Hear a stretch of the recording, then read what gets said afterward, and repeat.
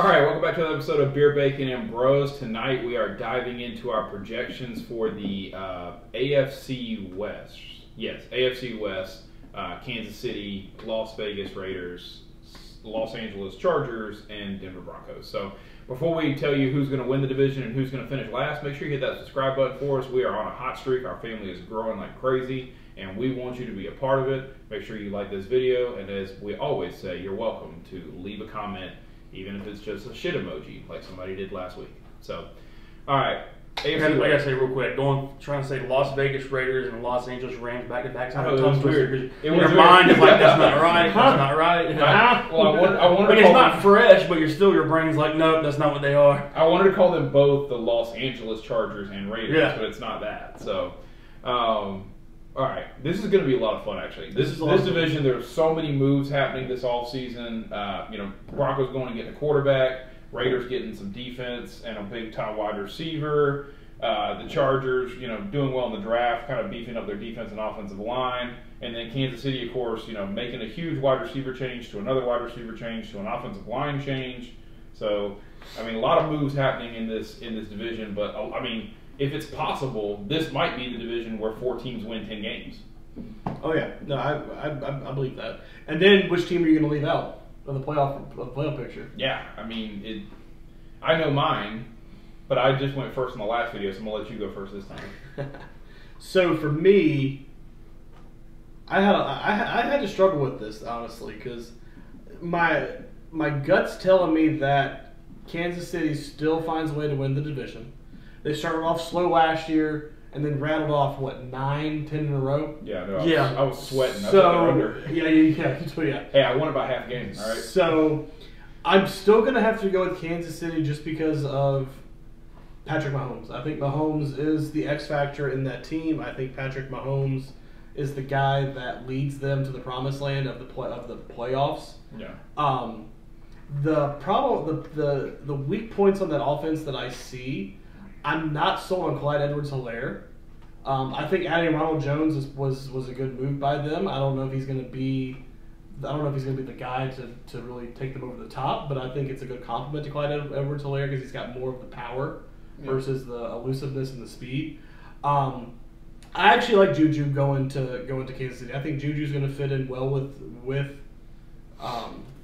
Patrick Mahomes. He's more of a possession receiver versus that speedster.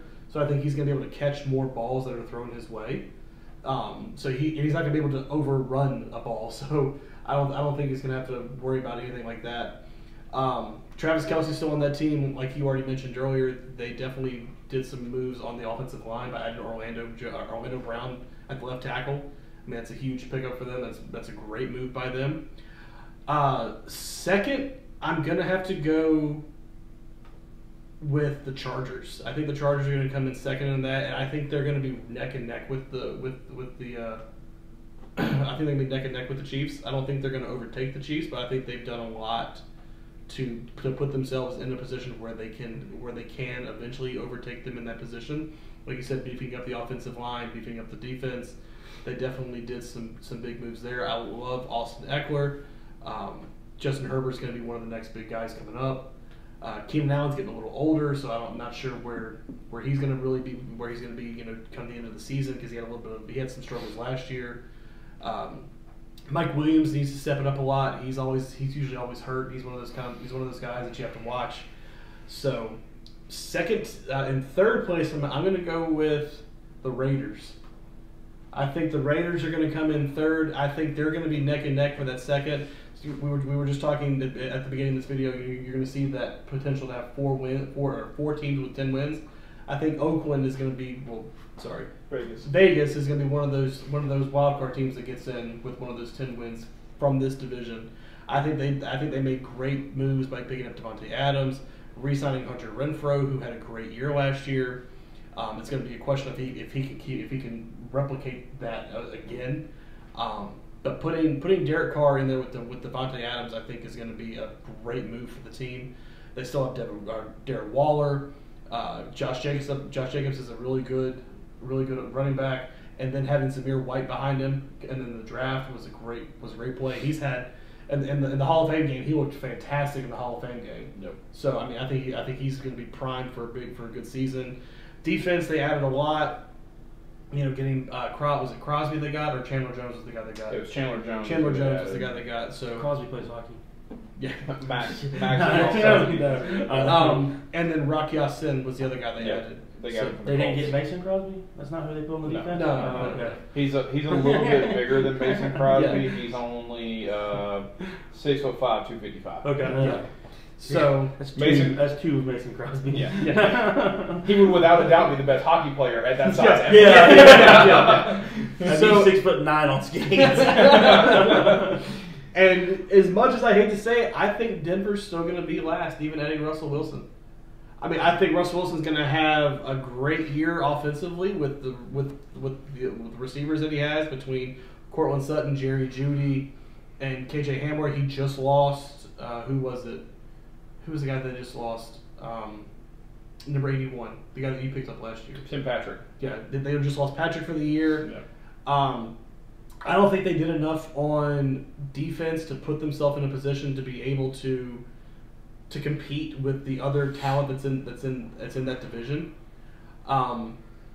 Other than they added Randy Gregory was their big guy for the year. Ronald Darby, Kareem Jackson, but Randy Gregory was probably the biggest name. Yeah. Yeah. So I still think they win 10 games, but they come in last in the division. It's crazy. I think.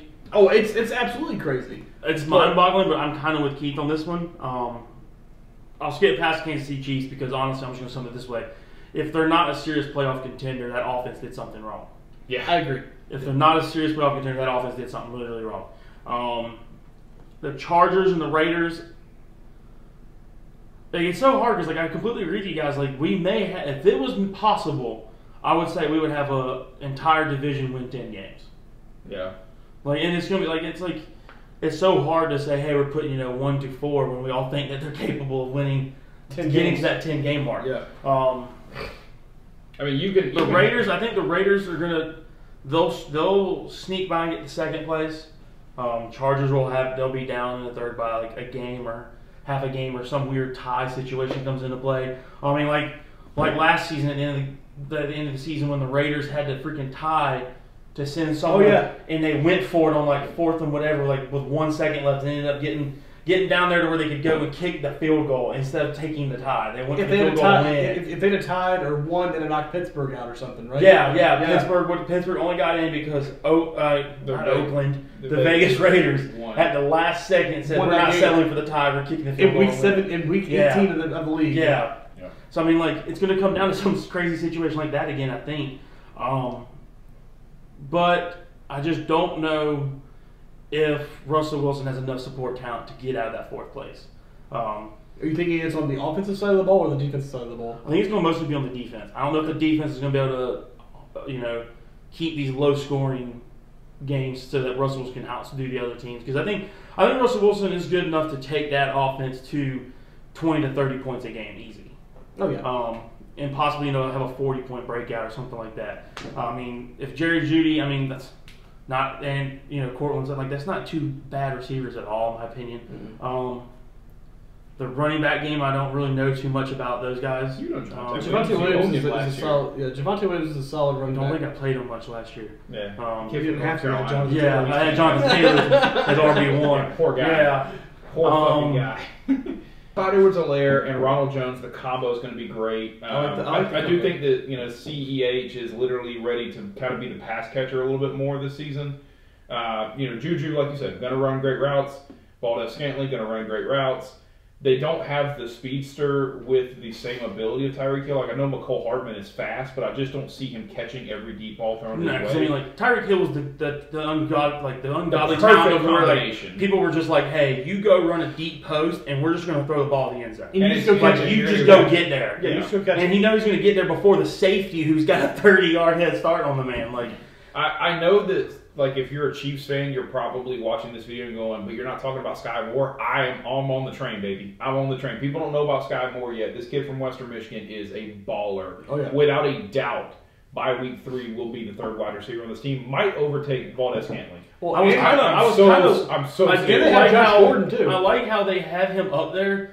I feel like the way they have him on this depth chart, the depth chart is like, yeah, he's second string behind Juju, but they're also like he's kind of almost equal with Scantling, even though Scantling is the second, or I wouldn't say second string, but Scantling's the other starting receiver. Yeah. But I think they have Sky Moore up there, like he's very close. He's gonna be the one when they go to like a heavy receiver package. He's gonna be the first one off the sideline. Oh yeah, he's gonna be the extra receiver they throw out there. I think it's just Sky. He just hasn't had the time to prove himself in the NFL, but he's gonna be there. That's what I'm saying. He just hasn't had time to play games yet. But the big question mark, I forgot to mention this, is Juju going to come back from that major shoulder injury? Yeah. That's going to be a big question mark. Yeah, I don't think they have. They paid him like he is. Yeah, they did. I just don't think they have somebody to take the top off yet. And if they show it during the season, then obviously they're going to be in great position. But I'm interested to see. Orlando Brown is a huge thing for them. Getting a left tackle like this to finally protect Patrick Mahomes, huge if you're a Kansas City fan. For me, the defense. I mean, they have the weakest defense in this entire division. I know y'all talked a little bit about Denver's defense tonight, but for me, this is the weakest defense in the division. The Raiders, I love that they got Zamir White, who is a carbon copy of Josh Jacobs for when Josh Jacobs gets hurt, and they have Amir Abdullah, who's a carbon copy of Kenyon Drake if Kenyon Drake gets hurt. So you still have pass catching. You have literally 2 pass catching backs, 2 downhill running backs, right? Who can also catch the ball. All four of them can catch the ball. Yeah. So I mean, they're all 4 receiving running backs. So.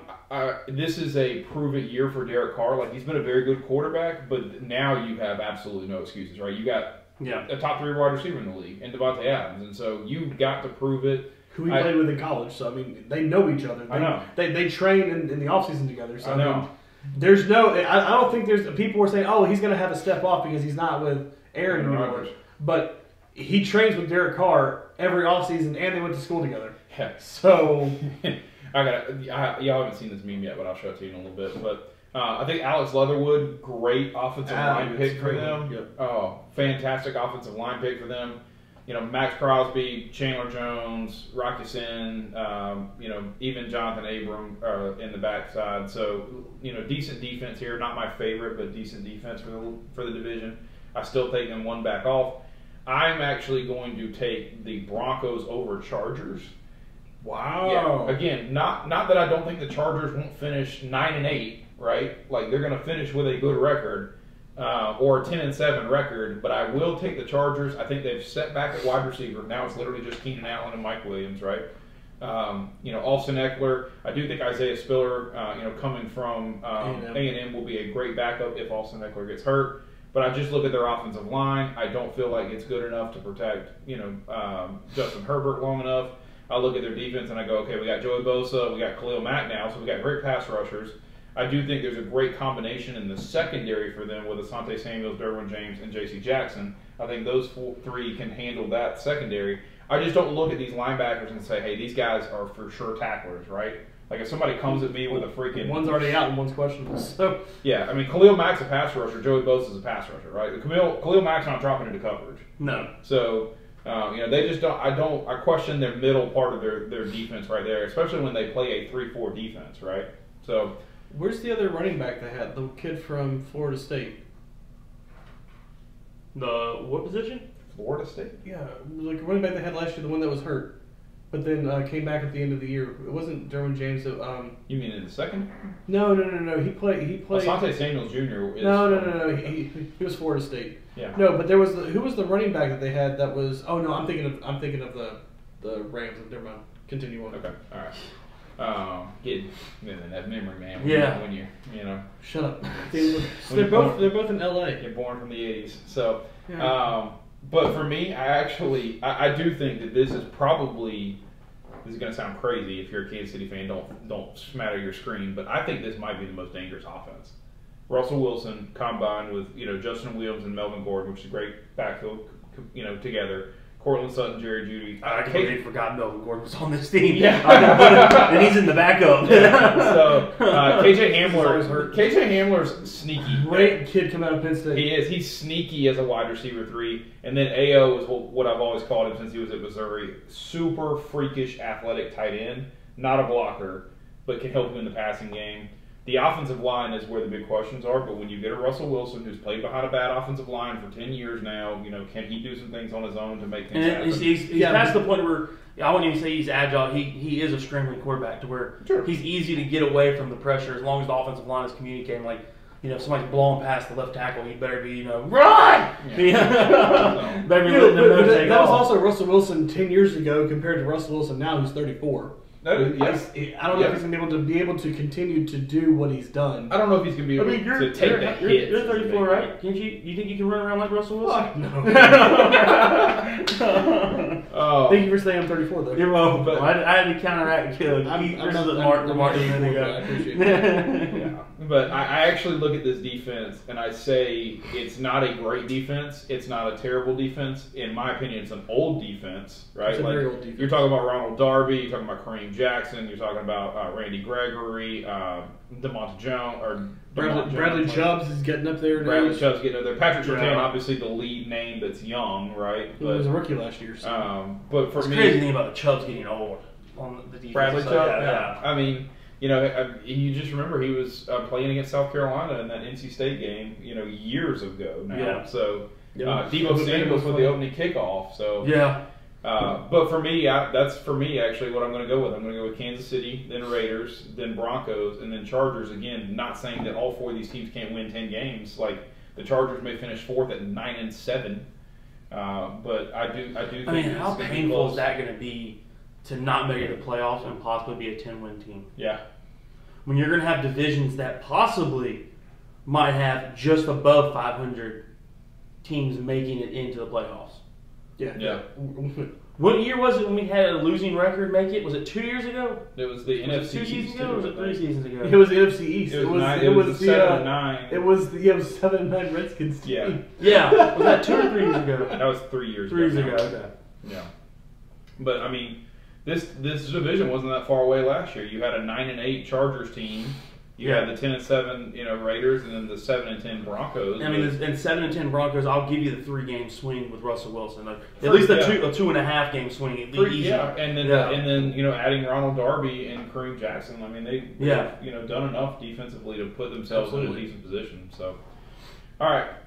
Let us know in the comments who you think will win the AFC West. And as always, we appreciate you. Like, comment, subscribe.